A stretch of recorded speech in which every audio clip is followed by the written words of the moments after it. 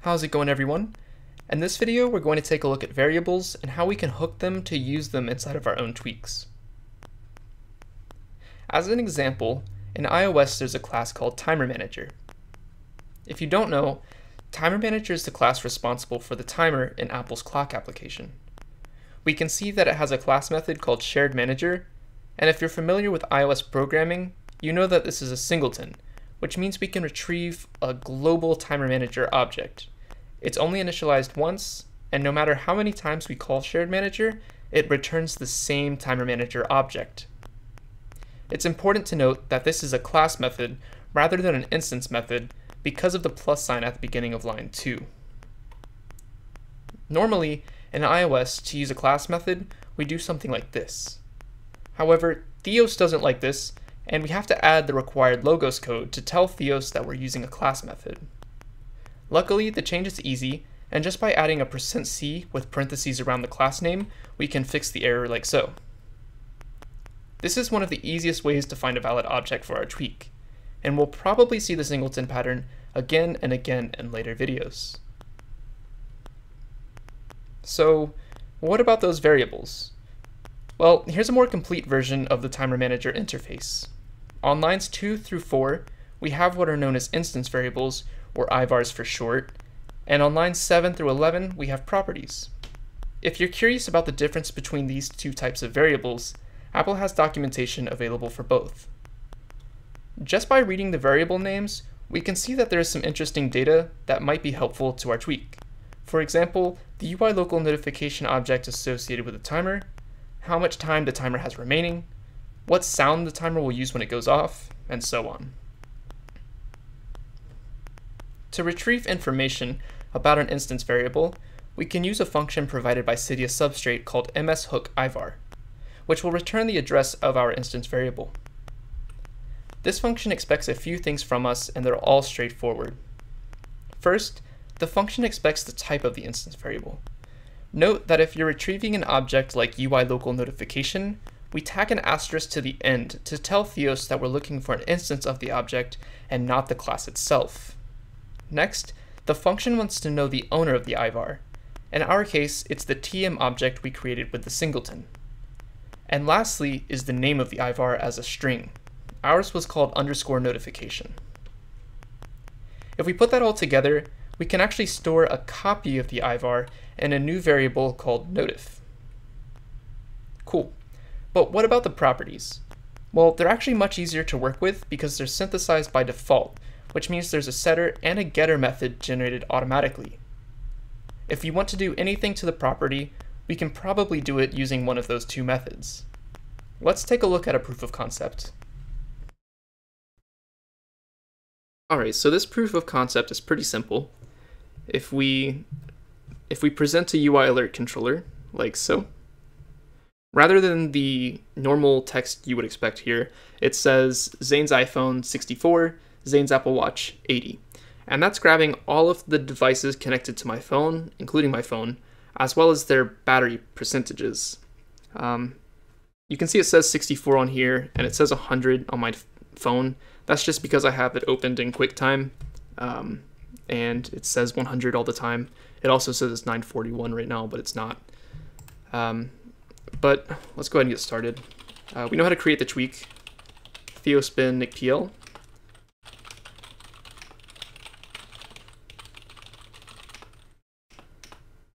Oh, whoops. I forgot to delete it from my last attempt.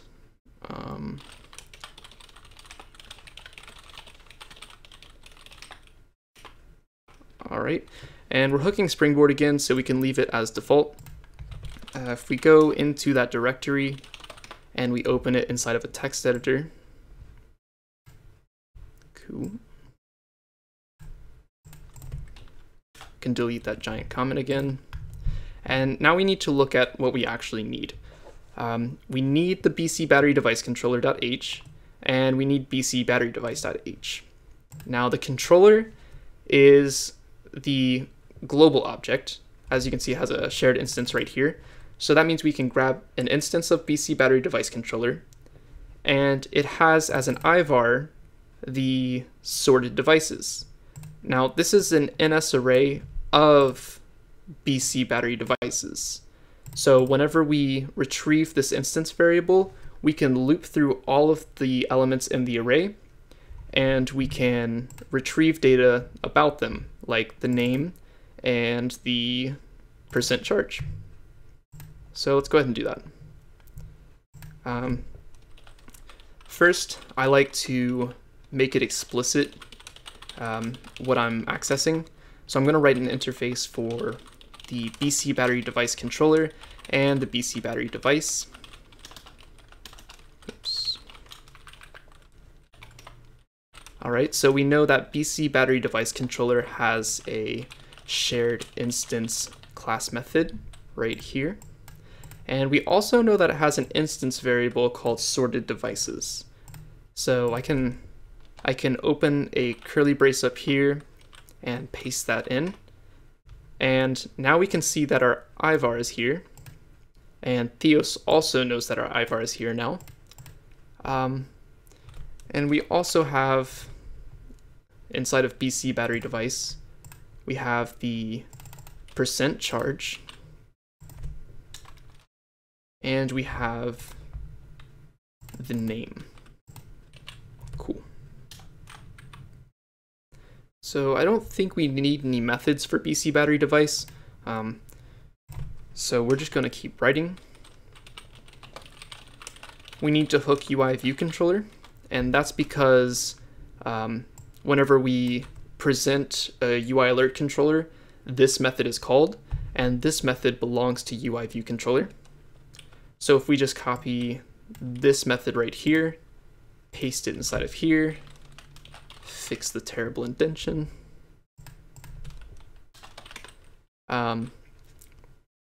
We can start writing code to override this method.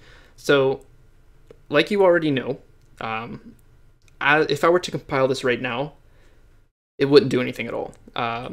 Whenever present view controller ran, no code would run at all. And that's problematic because present view controller is used in probably all apps, actually. So we need to make sure that we run the original code. To do that, I'm just going to check if the view controller to present is kind of class UI alert controller class. And if it's not a UI alert controller class, then we need to run the code that was there before. All right. So now we need to store our alert controller as an alert controller so that we can use it in our code, because right now this is a UI view controller and not an alert controller.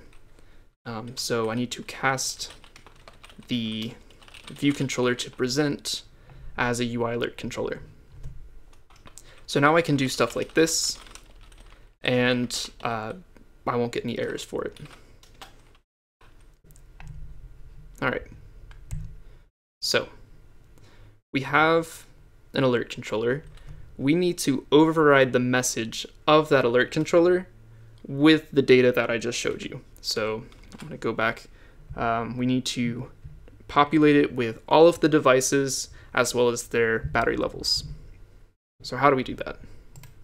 Well, first, we need an instance of BC battery device controller. So we can do BC battery device controller. I'm going to abbreviate BCB. BC battery device controller. All right. Now, this won't compile. Like I just said, we need that %C and the parentheses around it for this to work. I'm going to leave it out intentionally for now because the error message that it shows is terrible, and I want you to see that. But we're just going to keep going as if it's right. All right. So next we need to grab the NS array of the sorted devices. So again, we can just do NS array devices is equal to BCB. Actually, no. This is where we use the MS hook IVAR. So we do MS hook IVAR, and then the, I don't know what these are called, greater than less than signs. And we provide the type. And now we're looking for an NS array because this is of type NS array. And the owner of the instance variable, which is BCB, and as a string, the devices, so sorted devices. So now right here we have an NS array of all of the connected devices to our phone. We'll use the syntax a few more times just so we can get the hang of it. We're going to iterate through all of the devices in here. So we're going to do for ID device. I guess we could do, let's do ID device and devices. And then I can do NS string device name. And we'll call this device charge. All right.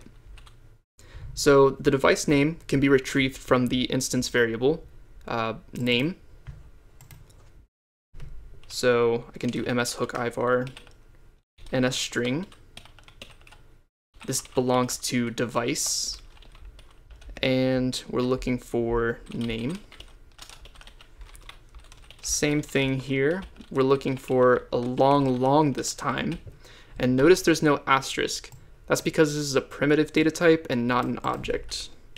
Again, it belongs to device, and we want the percent charge. All right. So just to make this more explicit, device is of type BC battery device, and because it's an object, we need that asterisk. All right. So now these variables store the name and the battery level of all of our devices, but it doesn't do anything with them yet. So now we want to grab that alert controller that we created earlier and set the message of it to these 2 bits of information. So to do that, I'm going to create an NS mutable string. I'm going to call it new message. All right. And so now we can append to the string whatever we want. So let's do that. NS message append string device name. I guess we can split this into chunks. We're going to append a colon just to space things out. And we're going to append the device charge. Actually, this is a bad idea because this is a long, not a string. So instead, what I'm going to do is turn this into one statement by using ns string string with format and specifying the format like this. All right. So if you don't know what I'm doing here, this is appending a string that looks like this. So the %@ is going to be replaced with the device name, and the %LLD is going to be replaced with the device charge. And that's all happening in one statement, so we don't have to break it up. And I also want a new line at the end of every device, so that it's not all on one line. All right, so now our new message is populated. It has all of the devices as well as their charges. I'm also going to add a % here for style. Cool. And if I do AC set message to the new message, the alert controller right here will have a new message, obviously. And lastly, I want to return %orig. And I don't know if I've covered this before, but if you add a parenthesis, we can pass in new arguments to this method. So before we were passing viewController to present, flag, and completion, and this would run the original code, but we don't want this anymore. We want this. So let's replace viewController to present with our alert controller and save it. And let's go ahead and start compiling. Again, this won't work because I didn't add that %c up here. And we'll see what the error message looks like. Oh, whoops. Oh, that's right. You can't add a % unless you add 2 % I think. Okay, cool. So here's the message I was expecting. It says undefined symbols for architecture, and then it tells you BC battery device controller, and it doesn't tell you anything else. It's actually one of the worst error messages I've ever seen. But we know how to fix it, so let's go ahead and fix it. And now if we make package install, everything should work fine. But I just wanted to show that to you because I've seen this a lot when I first started developing tweaks, and it confused me every time because it's not descriptive. All right, so we're gonna kill backboard. This is just respringing the device. And if I pull up QuickTime here, we should get exactly what we expect. Cool. So we have an alert controller with the name of our device, a colon, and then the percentage charged. And then we also got that % sign as well. So that's pretty much it for this proof of concept.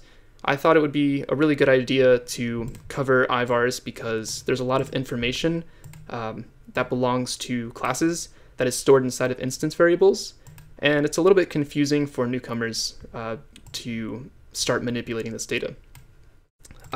Take note that whenever I do something like this in a string device name msHookIVAR, this is creating a copy.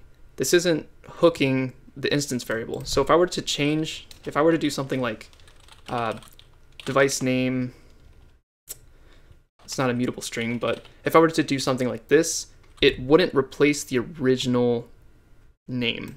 It would only replace this new name. But if you wanted to hook the IVAR directly, you would have to do some pointer magic.